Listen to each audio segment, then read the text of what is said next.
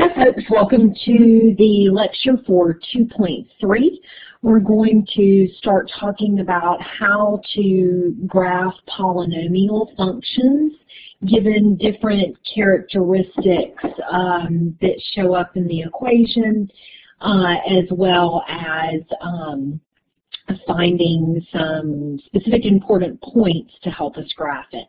So I'm going to go ahead and get started here. I have my video off today. I am actually coming to y'all from my brother-in-law's house, and I'm not sure how strong his connection is, so I don't want to mess that up. So I'm going to leave my video off today, but you should be able to hear me fine. All right, so we start off this section with a definition of polynomials. And I know that this thing in front of you looks super scary, but it's really not that bad once you break it down and understand what each of these things means. So that's what I'm going to start with, is just explaining what the heck this thing is that you're looking at right here. So let me get my pen ready. All right, so if you'll notice, throughout this definition here, you have these a sub n's. You've got a sub n minus 1, plus dot, dot, dot, down to a sub 2, a sub 1, and a sub 0. Okay, so let me go ahead and point this out too.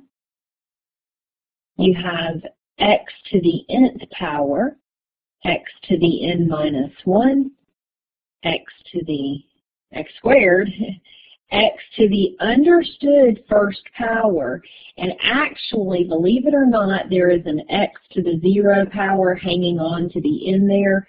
However, x to the 0 power is 1, and so that's just a sub 0 times 1, which is just a sub 0. That's why you don't see that. Okay, so all these n's and n minus 1s and all this garbledygook that we're looking at here, all this is a naming system. We have infinitely many polynomial functions, and so we have to have a general way of describing what any polynomial function looks like. So I'm just going to give an example here of a polynomial function. So perhaps my polynomial function is 3x to the 4th minus 6/7 x cubed plus 11x squared minus 2x plus 1. Okay, so I just made that up. And I'm going to go ahead and code this with the colors that I have up there. And then you'll probably start seeing what each of these things actually is in that definition or that general form up there. Okay, so I'm talking x to the nth or a sub n. N in this definition is just the degree of the polynomial.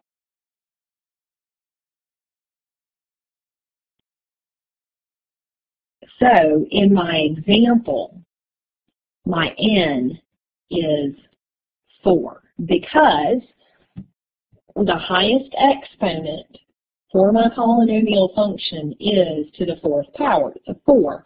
So my n is 4.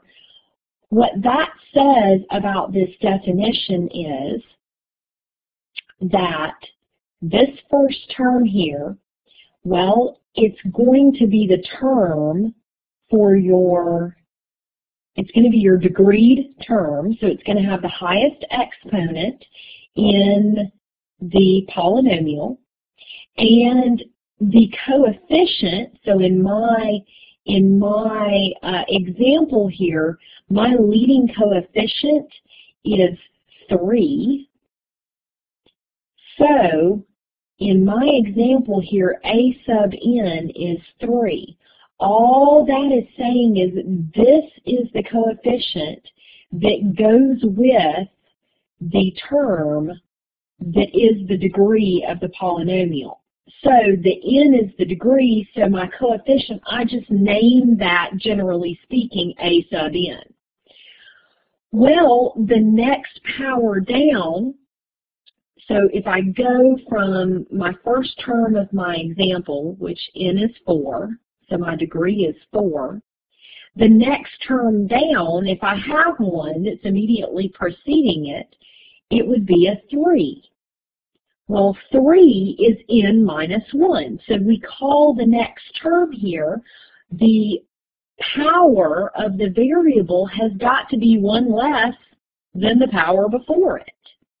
And we name the coefficient with the power of the term.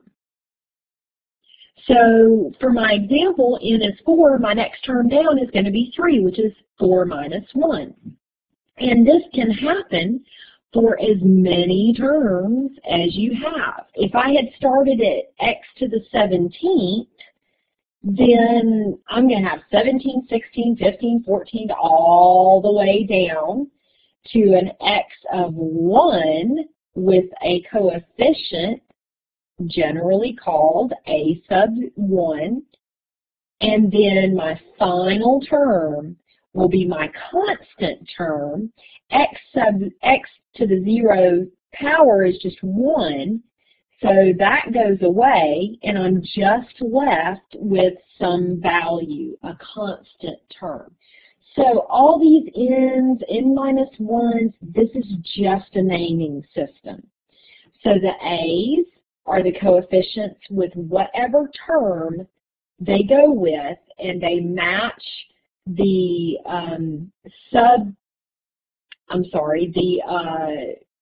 the sub number matches whatever power that particular term is raised to. So we start with our highest one end, and we walk down, for standard form, we walk down one by one all the way to 0. So the other thing I'm going to point out about this definition is that none of your a's can equal 0, and a must be a rational, real value.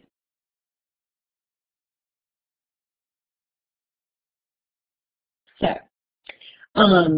that's the definition of a polynomial function. Now for the rest of the lesson here, the section, we're going to look at how we start graphing these things.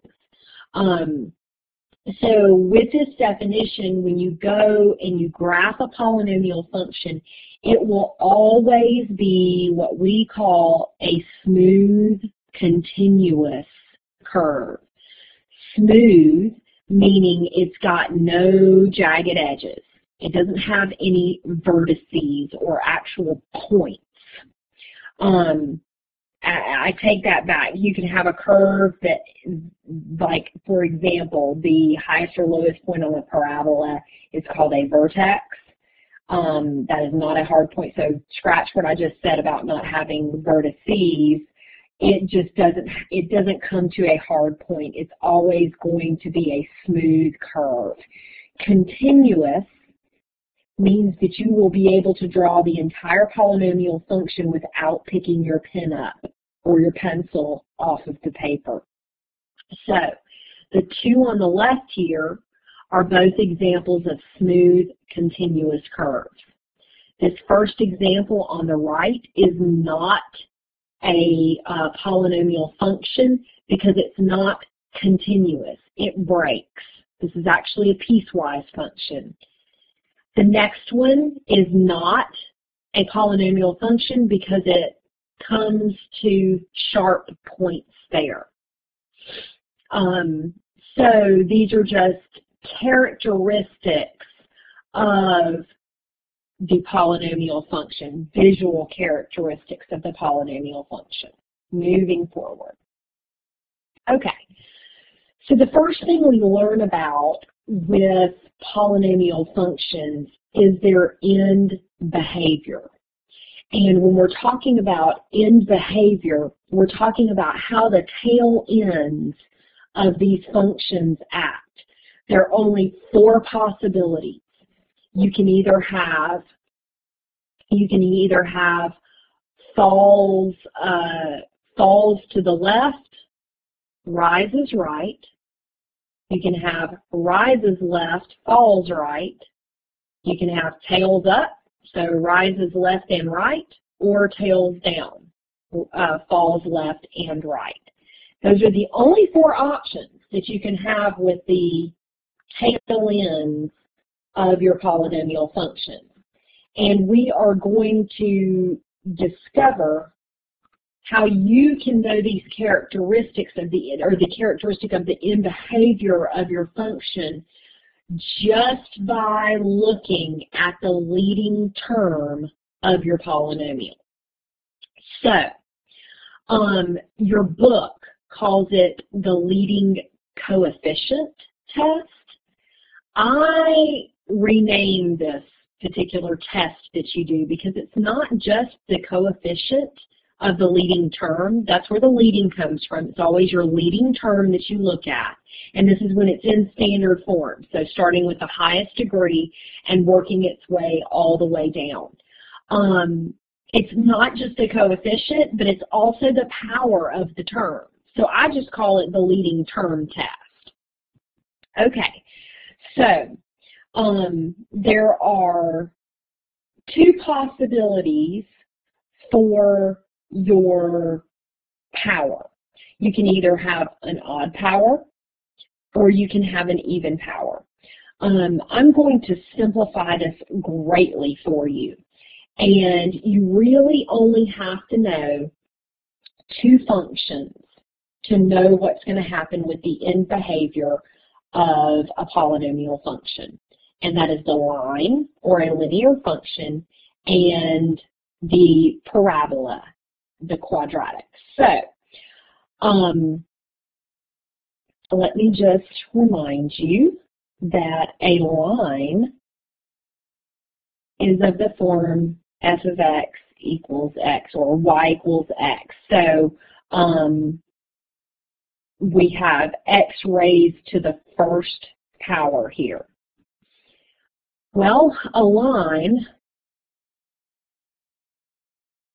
if it's not horizontal or vertical, will either have a positive slope or it will have a negative slope.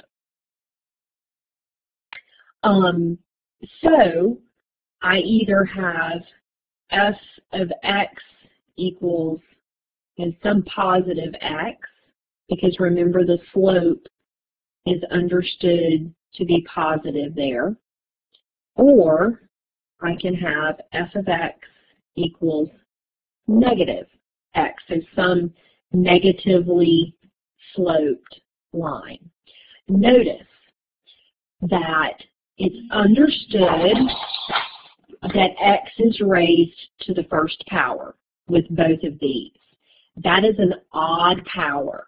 And the reason that I am pointing that out is because every odd powered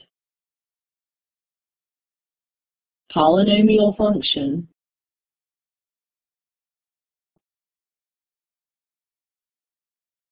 follows this pattern.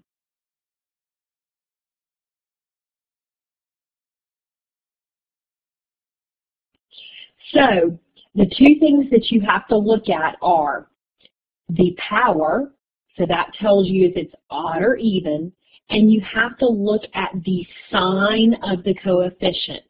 So a positive odd is going to rise to the right and fall to the left. So I'll just tell you this first graph here, this is some graph of a cubic, and it's a positive cubic function. Now, it's more than just x cubed because it's transformed. It's moved from the It's moved from the origin. It's a little steeper in its curve on the inside. But for all intents and purposes, it is some positive cubic function. And because the power is odd and the leading coefficient is positive, it follows the same exact end behavior as a positively sloped line. It falls left and rises right.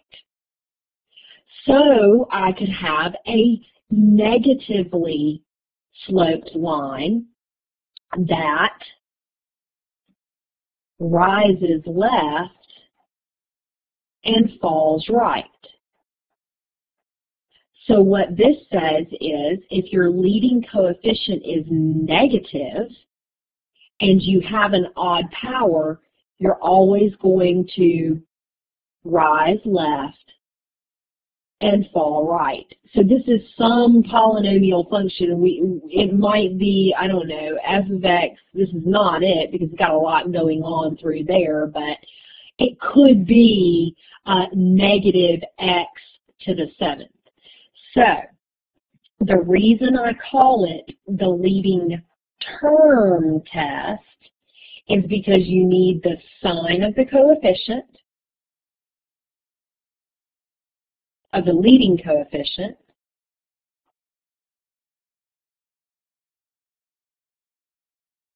the sign of the leading coefficient gives you, it gives you, with the odd ones, the slope, and with the even ones, the way the parabola opens up. So the leading coefficient, you want to look at the sign. So positive is in the parent function, and negative would be the opposite of that. And the even or oddness of the power is what determines if you have one going one way, one going the other way, or both going in the same direction. So for example, if I were going to talk about the characteristics of end behavior for the second graph right, let me get a different color, right here, all I would need to know to be able to determine what happens with the tail ends of it is to know that it is some negative odd, so that I know that it rises left and falls right. So it follows the same thing as the line. If you can just remember what happens with a positively sloped and a negatively sloped line, you're good with any of the odd-powered polynomial functions. Okay, moving to evens. So we have either tails up or tails down. And all you have to know about is the quadratic. So we either have a quadratic in its parent form of opening up. So that would be f of x equals positive x squared, or we may have it opening down, and that would be f of x equals negative x squared. So once again, all you need to know is the sign of the leading coefficient. In this case, it's positive 1, and in this case, it's negative 1. So the sign determines opening up or down. The fact that it's even says both of the tails go up or both of the tails go down. All right. So they both go in the same direction with the evens. So with the odds, we have opposite directions for the tails, and for the evens, we have same directions.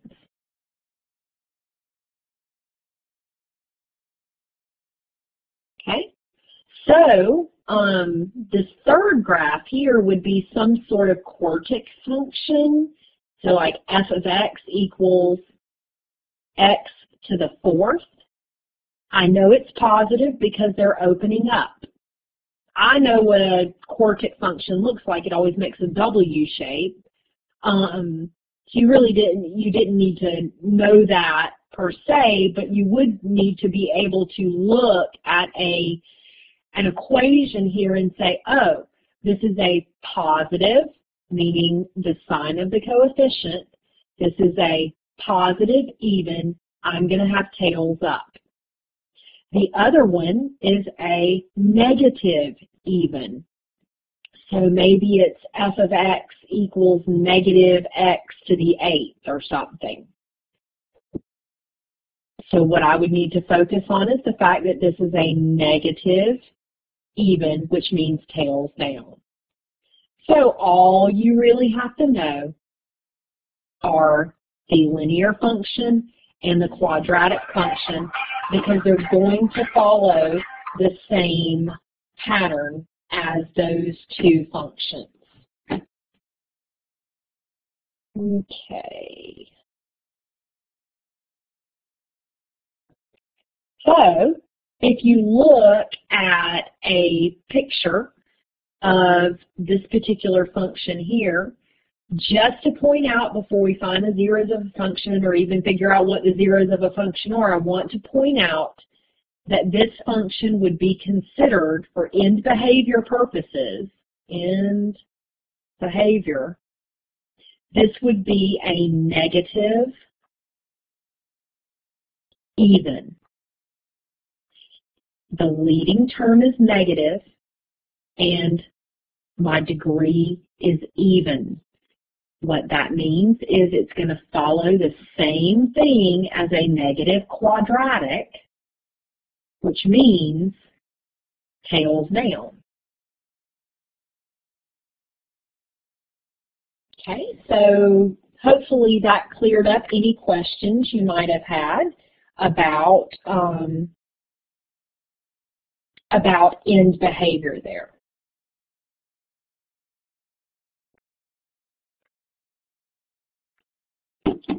All right, so let's talk about the zeros of a polynomial function. This will be the second thing that you will find. I think that should be OES, maybe not. This is the second characteristic that you'll find when you're trying to graph these functions. Okay, so first of all, what are zeros of a polynomial? Okay, so a zero is the same thing as an x-intercept, also called a root, also called solutions. So it's whatever you get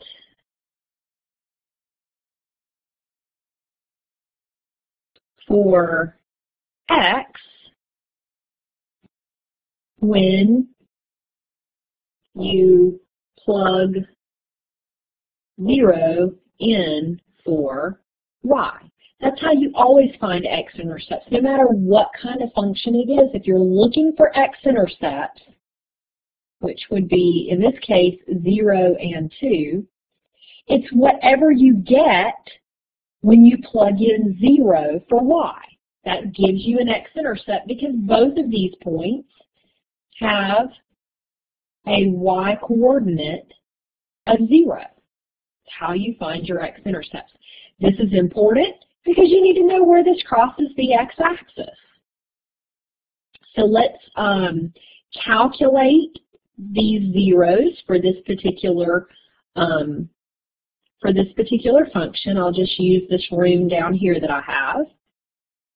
My function is f of x equals negative x to the fourth plus 4x cubed minus 4x squared. Okay, so I'm trying to figure out what are the x-intercepts. I plug in 0 for y. So 0 equals negative x to the fourth plus 4x cubed minus 4x squared. And to solve this polynomial function, I need to factor it and use the zero product property. At least factor it down until I get to a quadratic, and then I can solve any quadratic using the quadratic formula. But I've absolutely got to factor this one to get going on it. So 0 equals, I never like my leading term to be negative.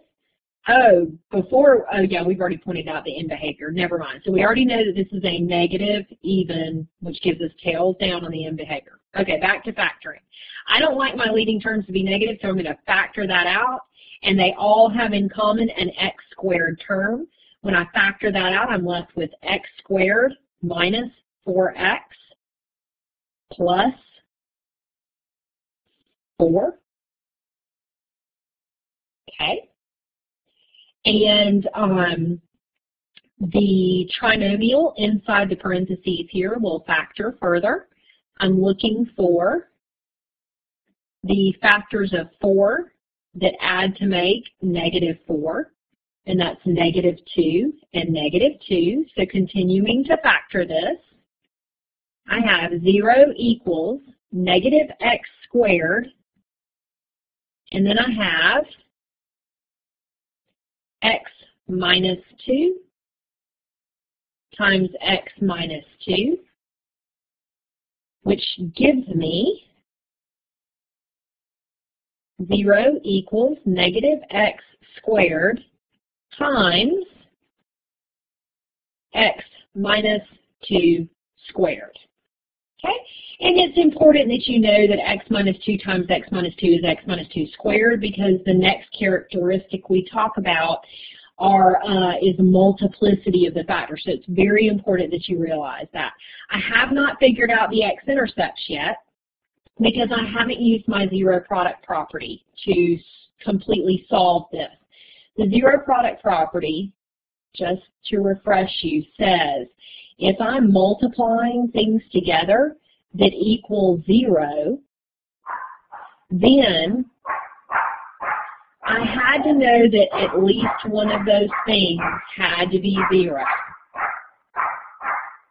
And that is because, hang on just a second, let me unlock the door.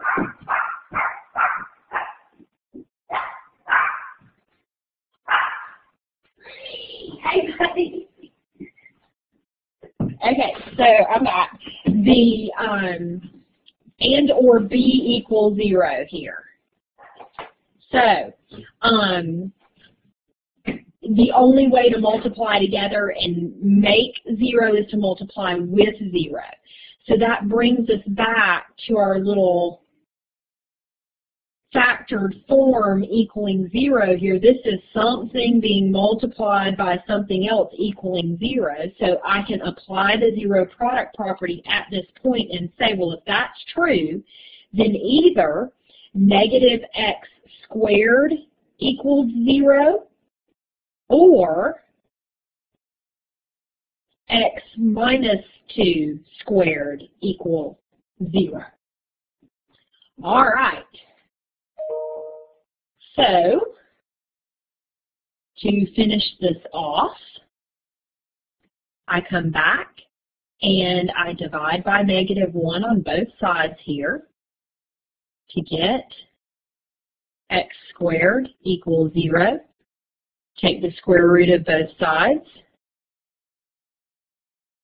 and I get x equals 0. Note, this is now an x-intercept, which I call zeros. That's what they're called here with this problem. So take note, I have an x-intercept at x equals 0. So let me finish off the other one. Take the square root of both sides, and I get x minus 2 equals 0. Add 2, and x is 2. Note, I have an x-intercept right there at 2. So That's how you find the x-intercepts of the polynomial function, is you literally solve the equation when you plug in 0 for y. So in our original equation, I plug in 0 for y and solve for x. Now, you may have a number of different ways to solve what you get for once you plug 0 in. You may have a cubic equation that you have to factor and use the zero product property. You may have a quadratic. You can use the quadratic formula. Maybe linear, which is nice, and well, it won't be just linear. You may have you'd have to factor first to get some linear factors out of there, but you need to be familiar with all of the methods of factoring to be able to do this. And if you are rusty on your factoring, there is prerequisite material in the beginning of your textbook before Chapter 1, and there is a section covering just factoring. So I'm going to go ahead and move forward. Okay, so like I said, the multiplicities of zeros. Let me go back to our last no, let me explain it first, and then we'll go back and look at that last problem we were on, because I think it will be enlightening to us to see the multiplicity of the zeros in action. Okay, so what is multiplicity of zeros? It's just how many times the factor shows up in the polynomial. So for example, if I have a polynomial function, maybe it looks like this. X times, once I factored it out, x minus 3 squared times x plus 7 to the 5th. The multiplicity of each of these factors, this x is understood to be raised to the first power, so it would have a multiplicity of 1. This particular factor, x minus 3, is squared, so it has a multiplicity of 2. This factor, x plus 7, is raised to the 5th power, so it has a multiplicity of 5. So it's however many times that factor has been multiplied in to create the polynomial. All right, so all we have to know are 3 pieces of information. We have a factor with a multiplicity of 1. And that is going to, oh, by the way, what does multiplicity tell us? Let me clue you in on that before I start moving through these. It tells us how the graph crosses the x-axis. So if you have a factor, or at that particular 0, at that 0. Okay. So it tells you how the graph crosses the x-axis at that particular 0, and we have 3 possibilities for that. We have a multiplicity of 1, which is completely crosses. All we have to do is think about the line, f of x equals x, so f of x equals x to the understood first power, so that's a multiplicity of 1 there. And this thing completely crosses at the x-axis, just goes straight across. Any even factor, 2, 4, 6, 8, 10, 12, and so on. Any even factor is going to follow the same tendency as the parent quadratic.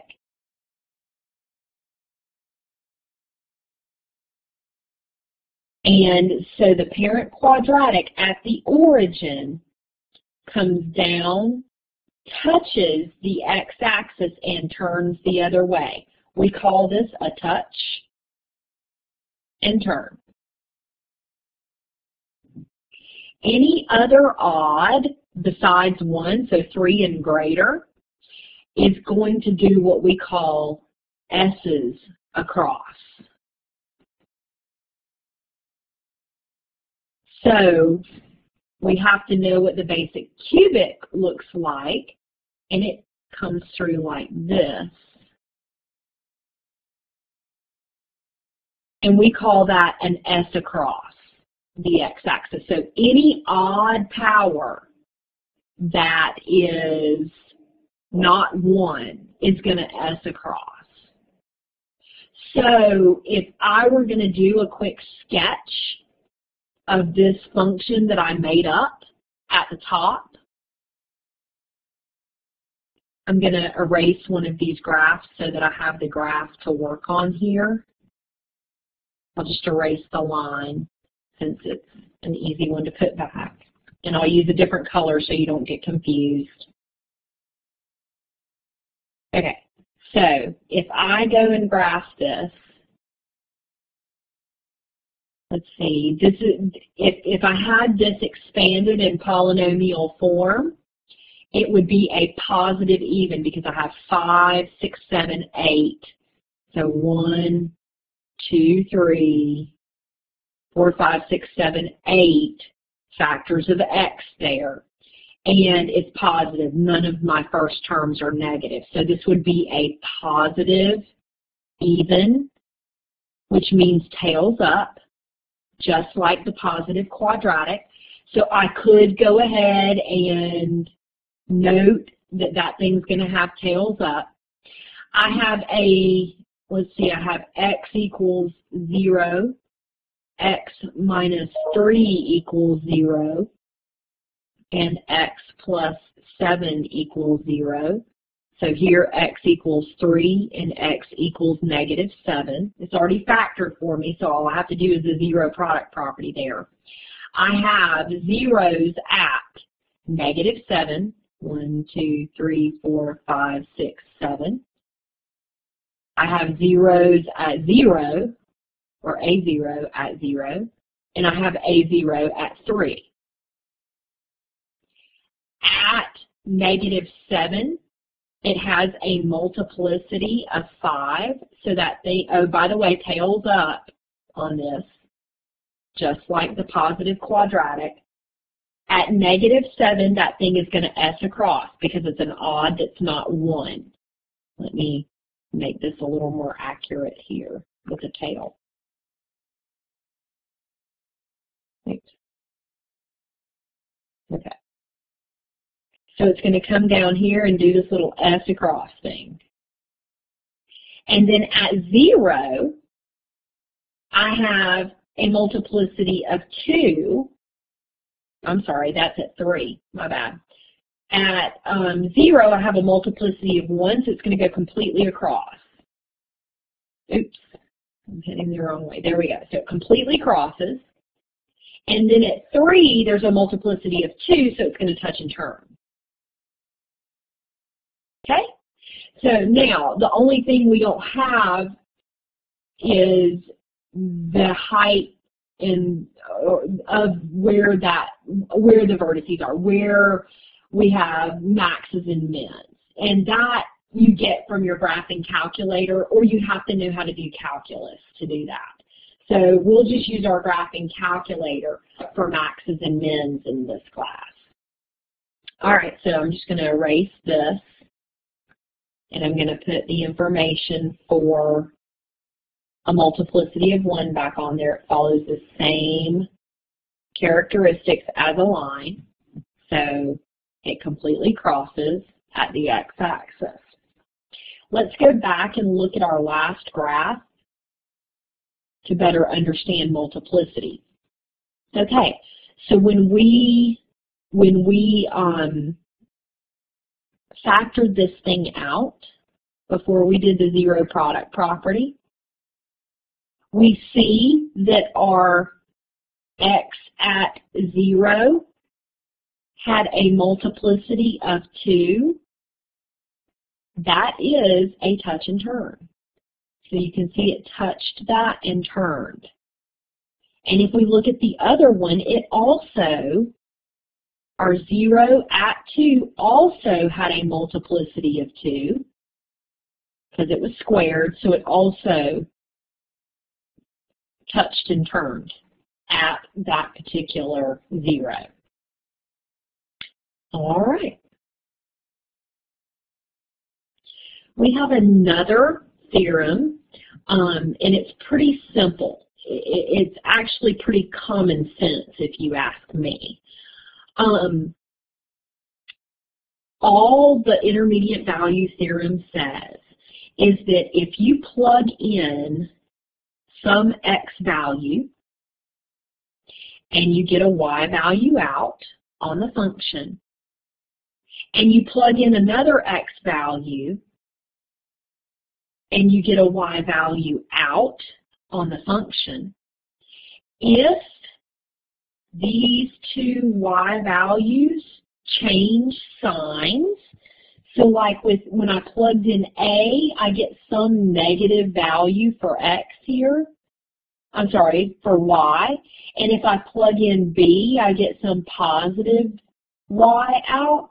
If you change signs between your y values, it means you had to cross the x-axis. So all it's saying is there's some value between, there's some C value between your A and your B value on the x-axis that is going to have a y value of 0. In other words, it's going to be an x-intercept. That's all the intermediate value theorem tells you. So I'll just point out what they have written in your textbook here. If you plug in some A value and your f of A, or your y value there, is less than 0, and you plug in some B value and your f of B is greater than 0, so you've changed signs, then that means there has to be some C value that gives you a f of C value of 0. In other words, it has to lie on the x-axis between those 2 points. Okay. Graphing the polynomial function. By the way, I just told you the turning points of those polynomial functions you have to have your graphing calculator for, or you need calculus to be able to calculate that by hand. So we'll just use our calculators and estimate what those functions, where those turning points are. Okay, so to graph a polynomial function, the first thing you want to do is determine the end behavior. The end behavior, like we stated earlier, is by the leading term test. You need to know the sign of the coefficient, of the leading coefficient, and you need to know even or odd power. The next thing you want to find out are the x-intercepts. How? You plug in 0 for y, or for f of x, and solve. Determine the multiplicities of zeros. How? Determine how many times the factor was multiplied in. So look at the polynomial in its factored form and take the power of each of the factors. So this is just the power of each factor. the y-intercept's easy. You just plug in 0 for x. Much easier than finding the x-intercepts.